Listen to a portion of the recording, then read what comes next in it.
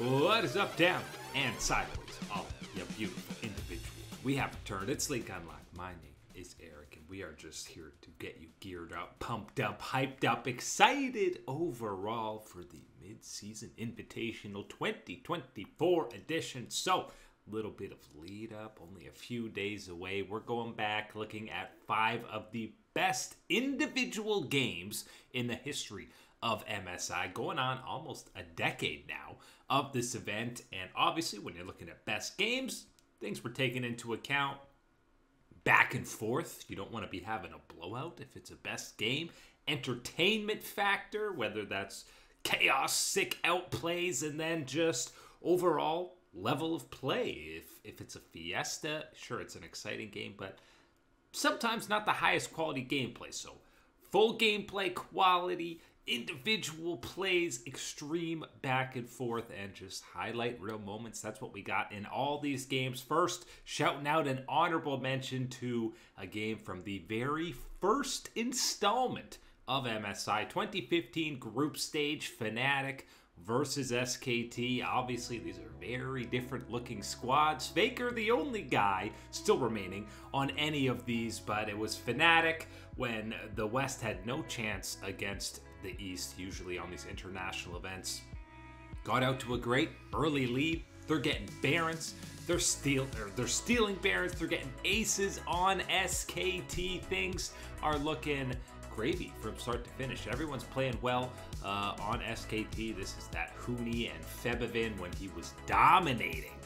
Later on, he would get some solo kills on Faker on the Zed, but he has an incredible Cassiopeia game in this one. And the reason this one's not actually on the top 5 or higher at the very least, you have a bug that's potentially game-breakingly influencing the game. This is 2015, Riot still sorting things out, but the Reign over Sejuani bug where he hops over the wall and it's not an observer bug, he gets pulled back over, eventually leads to 2 Fnatic members getting caught, which basically gets SKT back in the game, gets them a Baron, and then they get back in control, and this ends with one of the best highlights in the history of MSI.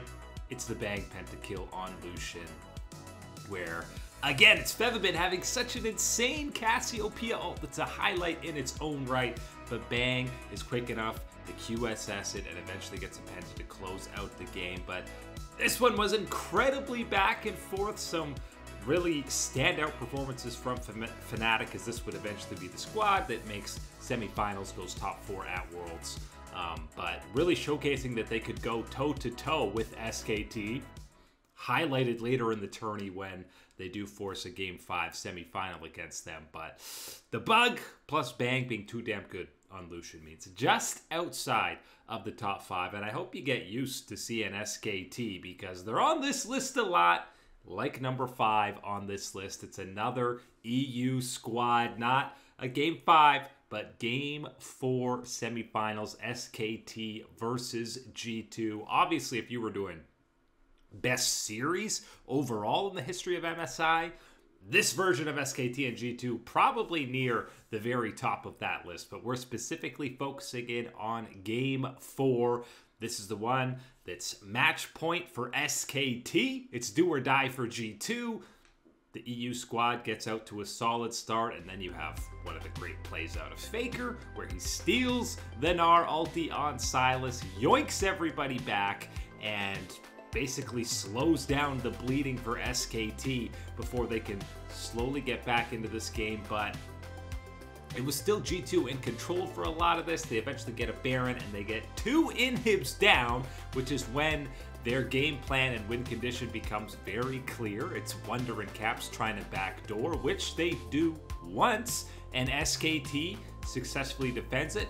Then they get a Baron, and that's where the back and forth begins for this one. But it's G2 just kind of being creative eventually to try and get back into this. But there's some, this is the meta or the era where AD carries had TP, and Teddy has not one, really 2, but one really egregious teleport in this match, and eventually kind of comes to bite him back when he doesn't have it available towards the end of this one. But G2 basically just end up forcing SKT into an uncomfortable situation. They have to make a bad decision, basically, which you don't see teams force SKT into something like that very often. But that's exactly what G2 does in this matchup. And Wonder and Caps, they tried the back door again. This time it's successful, but it is so close to not working out. You even have Wonder getting Skarner ultied into the fountain, the Nexus laser, but he's able to flash out. He basically only has 2 or 3 autos left in his health bar before he takes down the Nexus. And truthfully, if Wonder is unable to take down the Nexus there, G2's probably losing this game because the momentum was 100% shifted in the favor of SKT. If they take them down, they get even more gold on the map to get back into that game. The confidence comes, and you're probably talking about SKT winning this game and then winning the series. We don't even get a Game 5, and obviously completely changes the landscape, not just of this midseason invitational, but also this G2 roster as a whole for 2019. Who knows what the confidence level going forward is if they don't come away with an MSI title, and who knows what happens if Team Liquid's matching up against SKT in those finals. Maybe they last 5 minutes longer in a 3-0 sweep instead of setting international history for fastest best of loss, but who knows? Either way, this another reason this one's on the map or on this list, and criteria I forgot to mention, is stakes. You're talking about do or die elimination in a best of 5 setting that G2 comes away with this clutch backdoor. So entire tournament lives on the line, and they come away with a play like this. Absolutely fantastic. This one had it all and was kind of the beginning of, not the beginning because SKT G2 did play in 2017 MSI, but kind of the reigniting of this SKT G2 rivalry that would eventually come to fruition later on at the World Championship. But this Game 4 in particular, even more crazy than Game 5 because that's when all the wild picks are coming out of G2 to take things over. But this was the most exciting back and forth, come from behind series that we did get in a string of incredible series throughout this MSI run for both G2 and SKT. We heard you like Faker and SKT, and we're just seeing how many times we can say SKT or T1 because number 4 on this list is the best MSI rivalry that we have ever had, and it started in 2016, the early days before they had matched up countless times, only a couple times at the World Championship. RNG versus SKT. We're in the group stage, and to paint the picture, this is the RNG era that has, it's not Uzi in the lineup. It was that one rare year where you had Whoosh starting with Mata, again, before Uzi eventually came back in the summer split. But and then this is Faker. I mean, it's always Faker, but this is the SKT with Blank in the jungle when Blank was actually hyped up and everyone was very excited about seeing this guy on the Rift. And it's, I mean, this is when RNG was actually better in the group stage. SKT was struggling a little bit, but really it's RNG getting out to an incredibly early lead because of Mata's Bard, who had some incredible not only ultis, but flash Qs, cosmic bindings to get things caught out. This is the extension yet again. How many times in the 2015 to 2016 era did we see SKT drafting comps fully around Bang on Lucian, Faker on the Lulu in this one to help pilot him to get ahead? And despite RNG winning team fight after team fight, there were still avenues where SKT stayed in the game. They eventually sneak a Baron to kind of get a Baron power play back in their control, but still down 7k in a lot of these team fights, and somehow miraculously it's SKT coming away with the win. Then they go right down, push it to the mid lane to try and close things out. Look at the weird turrets in 2016. This is when they were shooting laser beams, not just full balls of energy, but extended laser beams. But they take one down. Mata again saves a turret on the Bard, and SKT is unable to close it out. But this is the most important part of this game, is how Duke and Faker are able to escape here. Because if you watch the top lane, Looper is getting ready to close things out, basically, and go into that top lane, but Faker has the cheeky trinket turnaround, recalls by the Wolves just as Looper is TPing. If Mata interrupts the recall here or they kill Faker, there's probably not going to be a base defense, and RNG might just straight up close out the game. But SKT stays alive. They live to fight another team fight, and check out the Graves here. I know this is a Lucian comp, but this is what Blank was actually doing in 2016 before he's getting memed in 2017. Hard carries this team fight on the Graves to take things over, and finally, I mean, he survives with like 50 HP for most of this, but finally, SKT able to come away with it. We're looking north of 50 minutes on this one, and they're still at about a 3K gold deficit, even after taking down the Nexus, and really, truthfully, probably had no business actually winning that game. But one of probably the best game of that tournament, even better than any of the best of series that we got later on at the event from RNG and SKT. But so many back and forth insane team fights, great plays from Mata, bang positioning on the Lucian, and then Faker and Duke with the sneaky cheeky little secret agent recall to kind of save the game. SKT and RNG, listen, these matchups almost always deliver on the Rift, going back to even maybe not 2013 in the finals, but going back at least to 2016 MSI. There's a reason this is one of the best rivalries that we have internationally or domestically at all. Just League of Legends esports history. Unfortunately for RNG, that wasn't the only big lead that they threw in that group stage, even though they ended up finishing first. The biggest, most egregious of them came against North America's own Counter Logic Gaming. That's right, there was an era where it wasn't NRG for all you new fans, and this is maybe the best casted game of all time, just because of the emotion that Kobe has, obviously with the organization that he is oh so familiar with. But this is Afro and Stixay's coming out party on the international stage, down 17,000 gold against Xiaohu and company, who's just stealing kills on the Zed. But it begins with this miracle base defense where Stixay goes untouched on the Kalista. It's basically just to survive. Nobody at this point was thinking CLG is actually going to come back into this game and come away with the win. It was just, okay, great. You denied or delayed the inevitable. It's Xmithy, though, coming in to deny the 5th dragon of RNG with that Kindred ulti. That's when this was still a new kind of impressive mechanic to be securing neutral objectives with that ulti out of Kindred. He ends up getting 4 kills, and then all of a sudden you believe in the comeback because that nets a Baron for CLG, and pretty soon afterwards they're knocking on the inhib door. Looper comes to try and flank, isn't able to blow up Stixay, who is perfectly covered by Aframu, who also plays this team fight super well.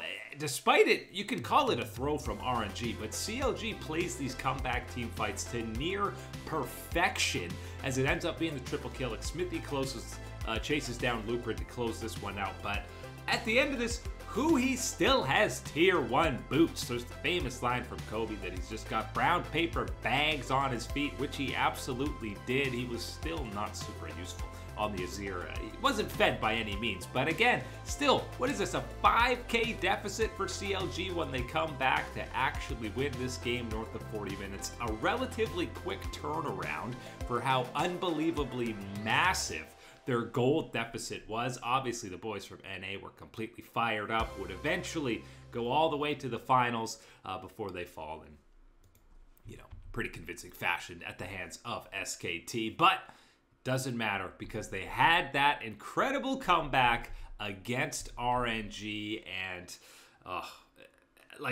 not enough praise to that Xmithy play because, again, it almost is expected to make a play like that now, 8+ years later. But at that point, I feel like people didn't even know that interaction worked with Kindred ulti or were expecting it to take place. So Big shout out to Xpithy for that one. Stixay for performing so damn well throughout that entire event, and CLG as a whole for rewarding the faithful with one of the most exciting games in the history of the LCS on the international stage.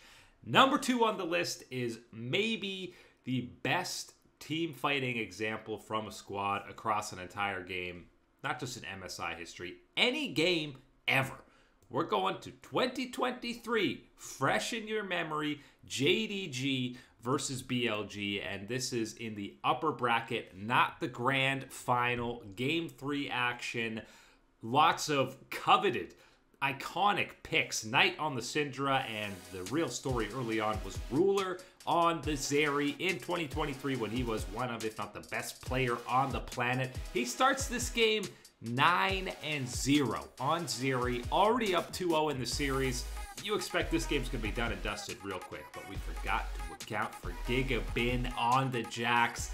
Jun steals a Baron, and then BLG ends up getting 4 kills, including that massive 1k shutdown on Ruler. Despite getting aced twice at this point, BLG still in the game, but then we have the iconic Kanavi caught out on Sejuani. It's a 4v5 scenario.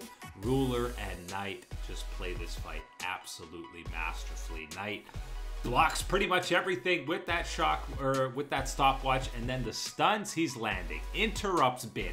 Has a 3-man stun earlier. BLG's scared to even start up this Baron with a full health Ruler, and Knight landed all these different abilities. Bin finally goes in, but again, he's unable to even find a stun. He's getting knocked back again.